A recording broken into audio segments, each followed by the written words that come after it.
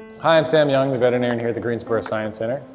Today we are doing our very first exam in the all-new Shear Animal Hospital that's part of the Revolution Ridge Zoo expansion at the Greensboro Science Center.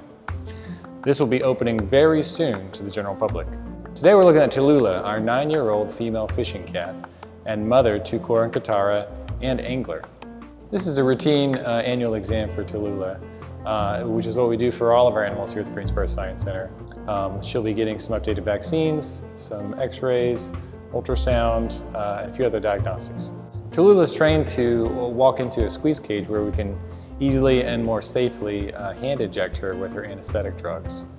She will need to be sleepy during this exam. As part of this exam, we'll do a full physical where we palpate her abdomen, feel her kidneys, her bladder, her intestines. We check out her eyes, her teeth, flex her joints, feel for her lymph nodes. Anything that you would have done at your primary care physician.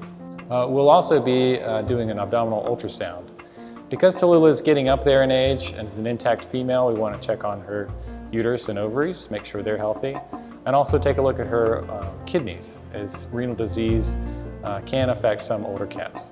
Also, as part of her exam, Tallulah will get a full dental prophylaxis, which is something we do for all of our animals. Whenever we have the opportunity, we'll check out their teeth and clean them up as needed. Teeth looks fantastic. She did have some tartar accumulation, but we were able to remove that. She had no gingivitis, no loose teeth or any pockets of concern. So we'll collect a small blood sample from Tallulah while she's out as well. This just allows us to check on her enzyme levels for multiple organ functions, as well as make sure she has no infectious disease processes going on that we might be unaware of. Another part of the every other year exams that we do for some of our animals here are a full set of x-rays. So these, we're not particularly concerned with Tallulah having any issues, but it gives us a chance to look, but also provides us with more reference images because there's not a lot of fishing cat x-rays floating around out there for us to look at. And as we suspected, everything looks great on x-rays.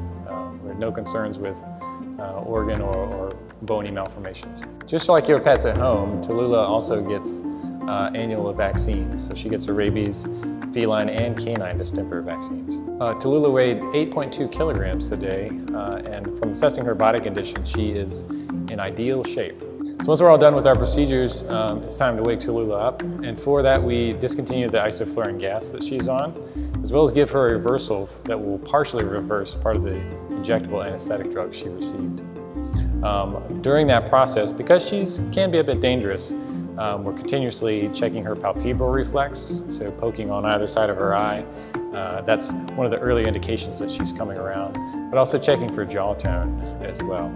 As she gets closer to that, we go ahead and move her to her crate and extubate her for the safety of us and her in the event she comes right up. It's great doing our first exam in this brand new facility, and we just want to thank all of our donors and visitors who helped make that possible.